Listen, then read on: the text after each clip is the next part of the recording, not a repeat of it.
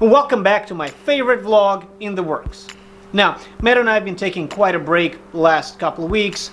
Family problems, health problems, so on and so forth. And we took a somewhat of a repose from working on Scaligrim's project and continue working on projects we have for Blade Show. Now, many of you have been asking about the steels we prefer for blades, so on and so forth. Now, steel selection for a blade maker is a very intimate and delicate process. The reason is, everybody has their own pet peeves, and at the same time, everybody has their own style, which requires a specific selection, especially for things like Damascus or performance knives. When selecting materials for Damascus blades or Damascus projects, the key is to select 2 or more different kinds of steels. Like, for example, this Damascus sax knife. Now, the bright steel that you see is 15M20, which has approximately 2% nickel. Nickel is corrosion resistant in acids and it etches white. While the background, the black stuff, is 1095. The general rule is that unless you have steels that have high nickel or high chrome, the higher the carbon or the high manganese, either one, will etch darker. So the same steel, 1045, will etch lighter than 1095, even though all the additives are the same. However, the carbon content is higher.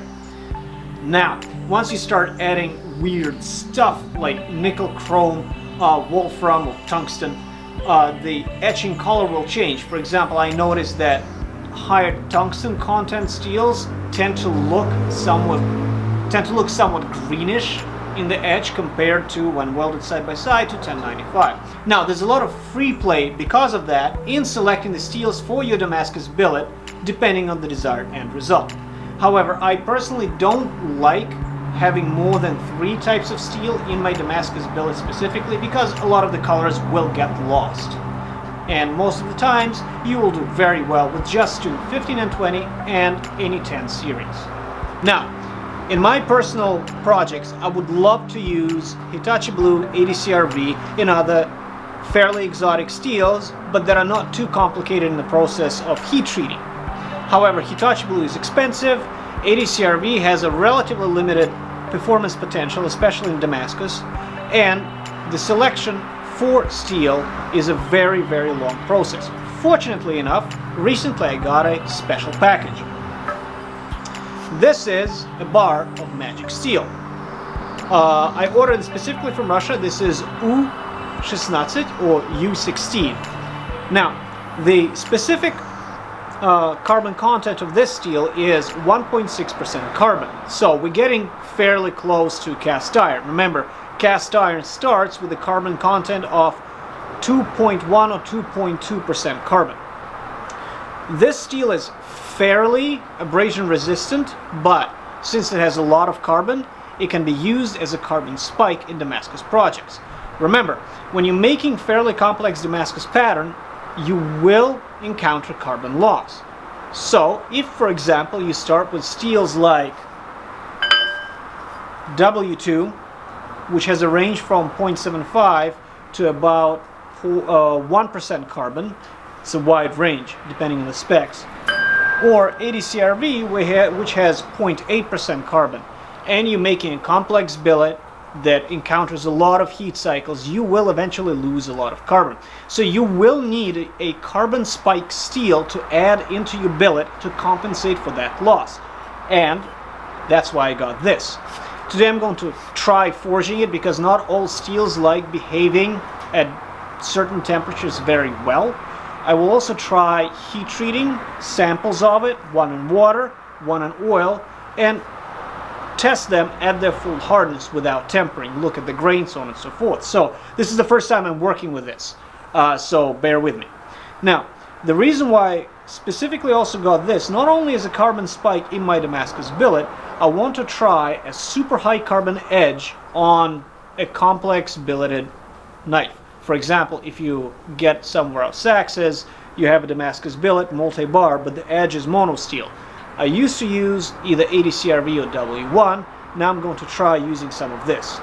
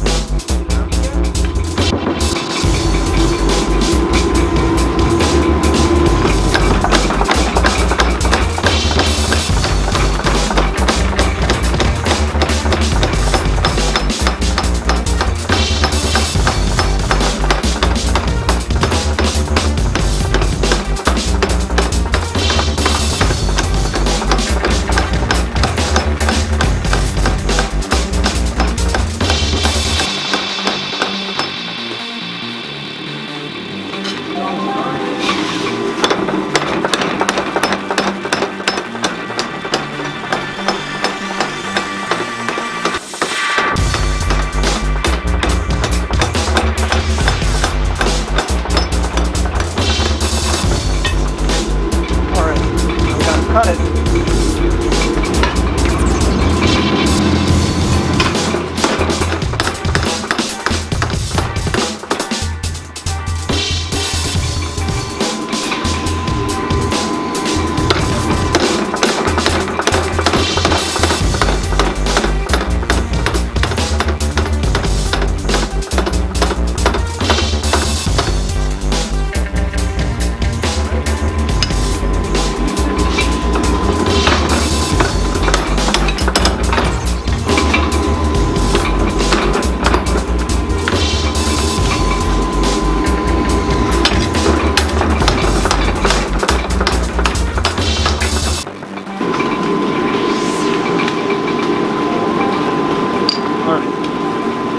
Wait for them to cool off, and we're going to quench it.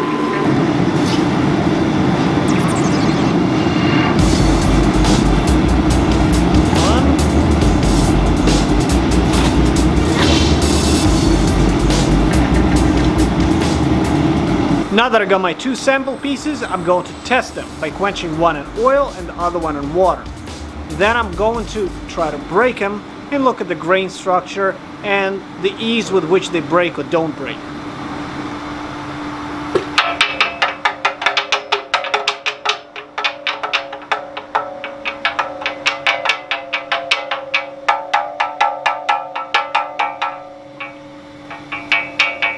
We're going to spark test them, break them, all kinds of good stuff. Alright, let this one cool off.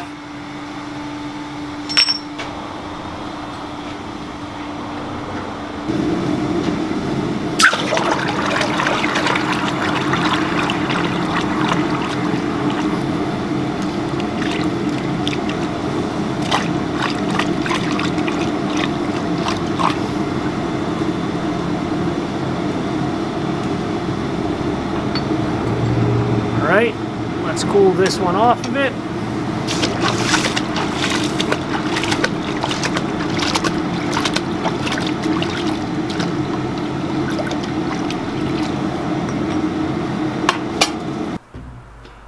First up is the water quenched piece. It's expected to break much easier as quenched pieces in water tend to be harder and more brittle. I'm going to clamp it in the vise and use the good old trusty hammer to break it. The piece might go flying that way or that way or that way. So wear glasses and don't do it at home. Let's try to make it not come at me. That'd be good. Okay, that's fine. We only have one camera. Okay, let me turn it this way. We only have one camera, bro. Alright. Clamp it like so. Let's do it. First, this might or might not break it. Okay, it doesn't. So it's pretty doable. Ready?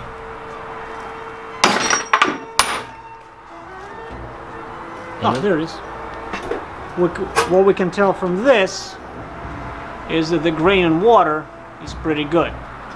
And I don't see any cracks on the inside going. So potentially this is water quenchable steel, which will definitely be good for gravers. Alright, next up is the oil quenched piece. Now, this was a very large cross section and I did not preheat my oil. So it's very possible that this is a shallow hardening steel, meaning that this bar has a hamon and will be fairly hard to break. So let's check it. I think you can do it. We'll see about it. You have a really big hammer. Okay. Again, it doesn't break like that. So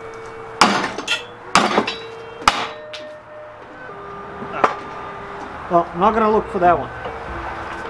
But this is the grain in oil. This is curious actually. So I don't know if you can see it. This is very likely a type of steel that will give a good hamon. The reason why I know it, first of all, the grain size is perfect. But in the middle you have this gray area where the grain tends to be more gnarly. Well, from the shape of this area and the color of the steel around it, I can tell that the area in the center didn't get as hard as the stuff around the corners. Compare it to our water quenched piece. The grain is uniform here, here it isn't. Meaning if I use this steel for kitchen knives that need a hamon or hunting knives that need a hamon, this will be the perfect selection. One good way to test your steels is to spark test it. That is, you turn on your grinder, you make sure that your grit is stable across the pieces you're sampling, and you look at the shape and the color of the spark. The higher the carbon, the more like a fir tree the spark will be. You'll have a line, and then you'll have branches that explode as stars, and sometimes you'll even have sparks going the other direction. That you'll notice it once you start doing it. Now, I have my pieces to test. This is the water quenched sample. This is the oil quenched sample. Hardened pieces test differently. And as my control, I have a piece of W1. This specific W1 is supposed to have 1% carbon. Remember, steel specs for W1 and W series can range between 0.75 carbon and 1%. So it very much depends which mill or which supplier you get your steel from. When you get it, make sure that you get a spec sheet printed out that indicates the carbon content and other alloying elements. I will test them in the following order. First will be the W1, then the oil quenched piece, then W1 again, and then the water quenched piece.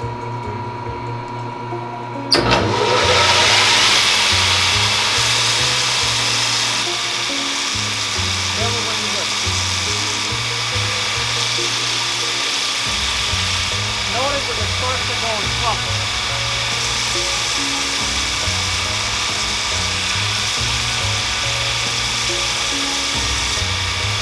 W1 again.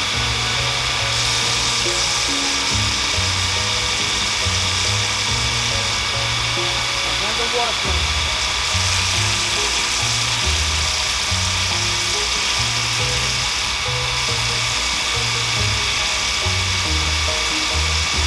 Notice that the sparks are going up here. Hold on. Say it again. Notice that some of the sparks are going up in the direction opposite of the direction of the belt.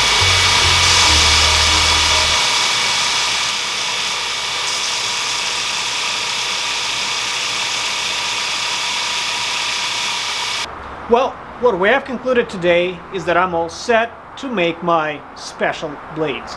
Now, what I know about the steel I got is it's very forgeable. It is supposed to be weldable, or so the supplier told me. In terms of forge welding for Damascus. I know that it makes hamons, so we'll make great monosteel knives if you want some artistic flair to it.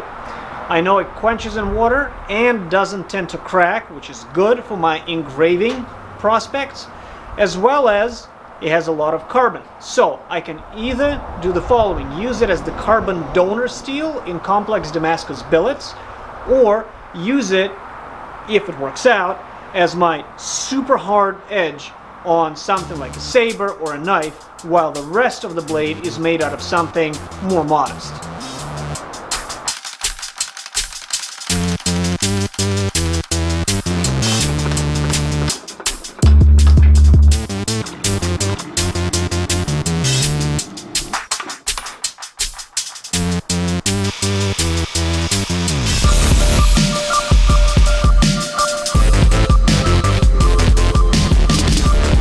Thanks for watching this episode of In the Works and joining us on our R&D journey of discovering new, special, magical Slavic steel.